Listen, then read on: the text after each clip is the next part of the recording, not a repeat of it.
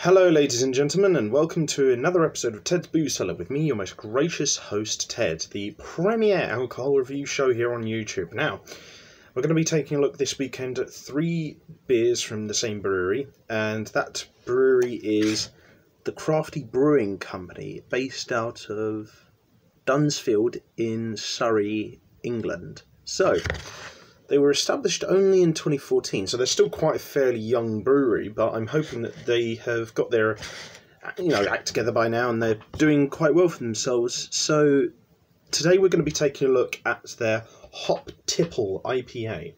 Now, this was $3.19 from the Wine Barrel on Western Hove, or Western Road in Hove. I keep getting these really simple sentences just mixed up like it's a tongue twister, but then again, I don't rely on me for consistency. But so it says here, a rich golden colour, smooth bitterness, and dry hopped for a full flavour, brewed in a barn on a farm in the woods.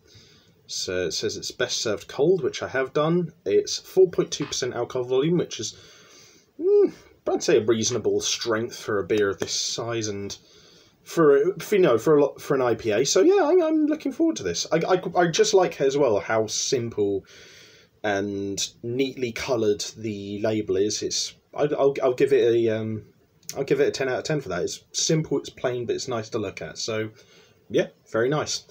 But obviously, like usual, we won't really know what our first impressions of this damn thing are like until we actually smell it, and it is overflowing already. Oh dear me. Oh dear me. Well, thankfully it's not completely spewing up and over like a volcano, but still, it does seem to be a little bit feisty, as a lot of, hoppy-based IPAs do tend to be. But anyway, we're going to give it a little wee snifter and see if it is, fairly pleasant on the old sniffer. So let's give ourselves a little sniff.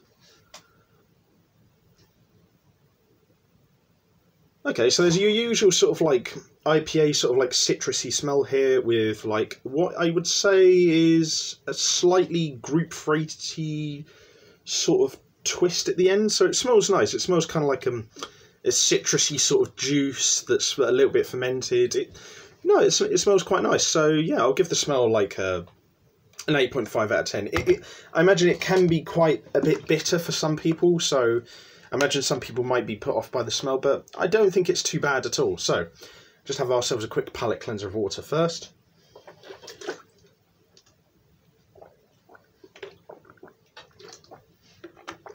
And then on to the most important part of today's episode, which is, of course, the tasting. So, bottoms up.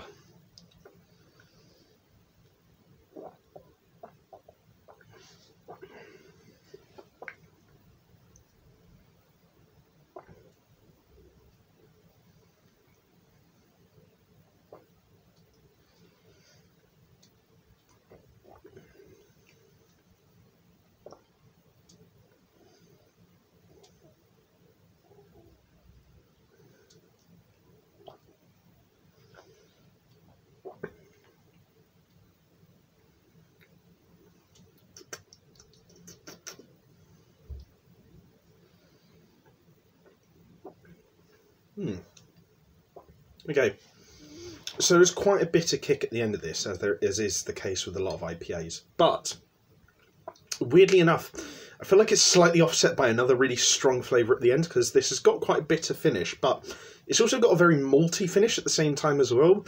And once you've had a few sips of it, they kind of sort of blend together, and so the bitterness after a few sips starts to be offset by the maltiness at the end, which you usually wouldn't expect. You usually expect two powerful flavours to just sort of clash against each other.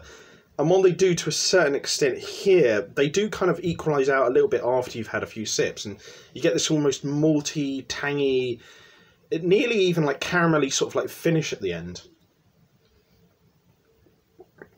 It also tastes a lot stronger than it actually is as well. So, no, I would have thought this tasted like a 6% alcohol volume beer, not a 4.2 one. So no, it's got a bit of oomph to it.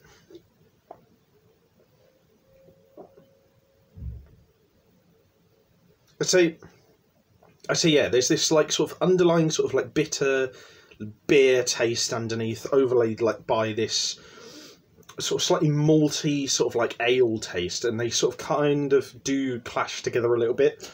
I mean, the texture is pretty smoothly brewed, but like the flavours don't really like clearly meld together as I kind of wish they would.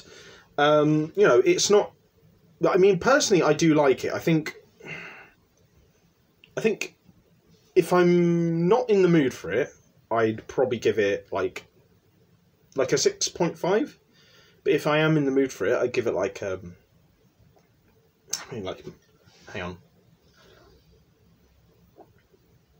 No, so if I was not in the mood for it, I could probably give it a 6. But if I was in the mood for it, I'd probably give it a 6.75 out of 10.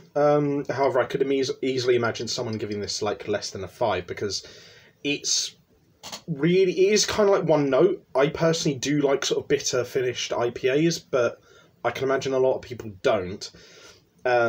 And so the sheer bitterness of the finish here will ruin the flavour for a lot of people. For me personally, I like it because it's just like a simple beer flavour with that hoppy IPA finish.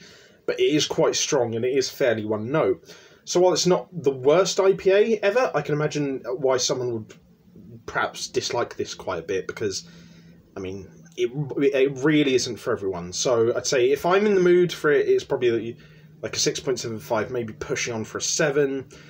But I could also go down as low as a 6. However, I could easily imagine someone giving this like a 5 or a 4. So, I mean, if you don't like this, I completely understand. But I mean, like with a lot of craft IPAs and sort of independent breweries, I'd recommend trying this at least once to see if you're at least, you know, a bit more positive on it than I am. And look, I don't mean to like insult the Crafty Brewing Company at all. Like, I do think this is a good beer. I just think that I've had much better IPAs before. That's just the simple fact of it.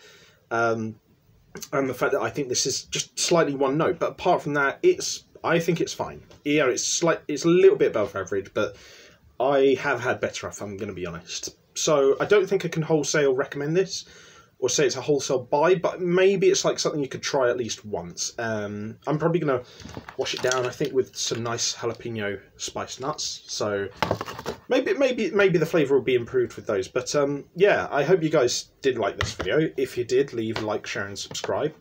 If you have any suggestions for future episodes of Ted's Booze Cellar, leave them in the comment section down below.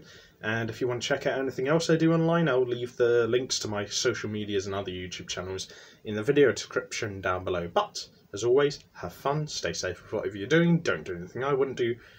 Wash your hands, take a mask with you to the shops, drink responsibly, know your limits, and I'll see you guys at the bar next time on Ted's Booze Cellar. Bye.